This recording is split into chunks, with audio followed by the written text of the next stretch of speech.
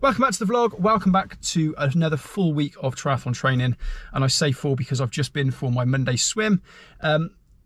Without being too much of a whinge, I'm a bit disappointed really. Doug set me the first kind of interval session today. So it was 4 times 300 meters, 3 times 200, 3 times 100. And I just wasn't able to make the kind of the quicker paces. Start off great and then just fade, and it's really frustrating me that I'm swimming slower than I was. And I know that's natural because I've not really been in the pool properly for a good 12 months, more than 12 months. But I'm probably just impatient. This session is going to be worse than tomorrow's session is going to be, so I've got to look at it on a positive note. Anyway, tomorrow is a bike session. I will see you for that in just a second. Welcome to Tuesday. Just been out for a lunchtime run. The work part of the session was 35 minutes, zone 2 power, followed by 6 20-second strides.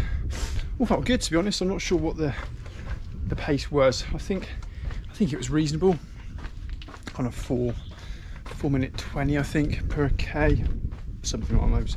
And it's first run out with my Saucony Endorphin Pros. They're very nice indeed, and I've combined them today with the socks I intend to use for the triathlon, for the races. So this is kind of my foot setup. The only thing I'm thinking about is what kind of laces or what to use for the race. I use some kind of speed laces, and I'm wondering whether I can put those in, because I know that the Saucony apparently suffers from heel slip, but that's a test for another day. Anyway, that's it. Good session. I'm going to go home, get back to work, and I will see you tomorrow. Swim and bike tomorrow, I think. Welcome to Thursday. Didn't pick up the camera yesterday. It's not to say I was lazy, but for some reason I just didn't. So yesterday lunchtime I went for a swim, which was really good. Pace definitely improving. Feel for the water's back as well, but a bit frustrated. I've been doing my swims in the 6 AM slot, and I wasn't able to get into that yesterday, so I ended up doing a lunchtime session. And whereas at 6 o'clock you've got the swimmers in, at lunchtime you don't, so I had to put up with a couple of people doing breaststroke in the fast lane, which isn't a major problem, but when you're trying to do sets, it's just irritating. So, and usually the people that are not great swimmers are not very kind of aware of their surroundings either, and that probably makes me sound like a complete snob, so apologies if it does, but I definitely had lane rage yesterday. Anyway, that was lunchtime. A really good session. Speed back, feel for the water back. I was swimming around about 1:34 per 100 kind of consistently, so a couple of seconds per 100 back off. Once I get my endurance up, will see me kind of around about where I want to be for the half Ironman. And then last night I went for a mountain bike ride, just really straightforward, easy. Felt really good actually. During the day I had a bit of cramp in my legs from the swim, but that had gone by the time I got out onto the bike. Just to mess around. It wasn't like kind of a training session. It's good to go and do some bike riding with your mates, a bit of piss take, a bit of laugh, and they don't give a damn that I'm doing power and all that sort of stuff. As I said last week, it's just a chance to chew the fat and take the mick, which I love, and it's definitely needed, because I'm taking some training pretty seriously at the moment. And then today is a zone 2 easy run. Now what I should have done on Tuesday really, so for some reason on Tuesday I got my session completely backwards.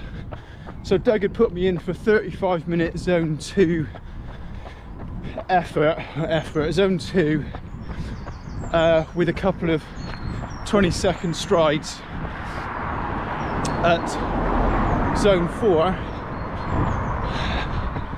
and I took a kind of half-assed look at it as I was walking out the door, saw the zone 4 stuff, and instead of running 35 minutes of zone 2, I ran 35 minutes of zone 4. So I properly kicked my own butt, did some great pace, really pleased with it. Yeah, did some great pace, really pleased with the session, but it was completely not what I should have done. So much Mickey taking as a result. Anyway, today's session is 45 minutes in zone 2 with a couple of strides at the end, and I am taking nice and steady today. Running to power as always, just nice and kind of 240 watts, something like that. I do quite like this stride unit. Back in my New Balance today. Gotta say, I have reached for my Sauconys. I'm very much in love with those trainers after one run. I'm looking forward to using them again for sure. Anyway, I'm going to crack on with this run. I'll put the date up on screen now for what the run will be, and I'll see you tomorrow for I think it's a bike session first. No, swim then bike. Welcome to Friday. Today's been a double session. So this one I did a swim, 40 minutes, 2.5k. It was just hard work from pretty much the first length. My arms were tired. Feeling just probably a bit of cumulative fatigue. I've swam about 7.5–8k this week, and then I've just done a Zwift session, an over and under session. The work portion was 6 times 3.5 minutes at 240 watts, and then 40 seconds at 294. This week's been really run heavy, bike light. It feels like ages since I've been on the bike. My legs are tired. It's been a good week of training. Some good miles done. So yeah, feeling cumulatively tired today. Right, that's it. I'm going to get off the bike, go and have a shower, grab some tea, and I'll see you tomorrow for a 2-hour bike session. It's going to be on the road. Welcome to Saturday, a 2-hour ride today. It's been absolutely glorious. Unfortunately, it's proved out of practice I'm riding on the road. I got 15 miles down the road and realised I didn't have my water bottles with me, and I didn't have any gels, so I've done 2 hours with no water, and it's been really hot. So I'm properly parched. I'm really thirsty. Luckily, I've got about a k to go. I've done, it'll be about 60k by the time I get home. 2 hours and 7 minutes maybe, 2 hours and 8. So pretty pleased with that, especially on no water, no kind of nutrition at all. So yeah, I'm happy with that. Power feels good. Seem to put out some reasonable watts on the bike, so happy. Anyway, that's it. I'll see you tomorrow. Tomorrow is 10k pace efforts on a run, so I'll see you for that. So this is video editing me, and I've just been looking through the footage, and I'm a bit disappointed with myself really, because I didn't pick up the camera for a couple of days last week.